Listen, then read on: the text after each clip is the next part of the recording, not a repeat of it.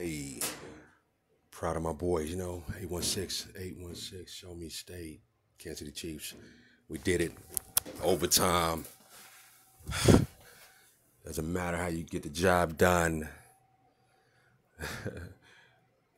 Quarterback, man, youngest quarterback, man, to do it, If you get back to the Super Bowl, like I said, man, epic times in KC right now, so take advantage. Check this video out. KC Chiefs, man, very proud of you guys. It's not over.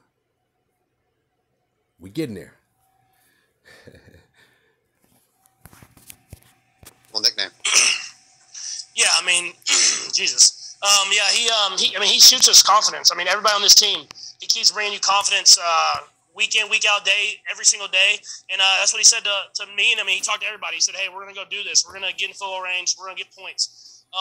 He truly believes it. And when your coach believes in you that much, it gives you the belief to go out there and do it and execute it. And that's what we did today. Let's go next to Nate Taylor. Go ahead, Nate. Patrick, I have two questions for you. Similar to the LA finish, I just wanted to ask you, what did you say to Travis when you gave him a hug to end the game? Same thing, man. I just love you, man. I mean, he made plays.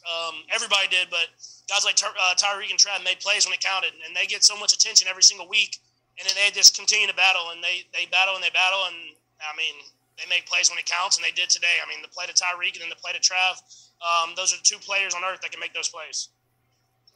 And you didn't even say that. Just what does it say about you guys sort of adjusting to the Bills' defense, and just what was that process like, particularly in the second half, given you guys got more chunk gains in the second half than in the first? Yeah, it's a similar thing.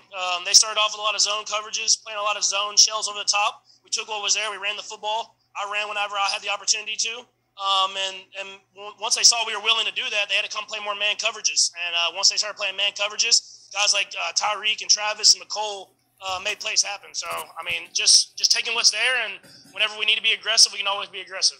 Let's go next to Matt.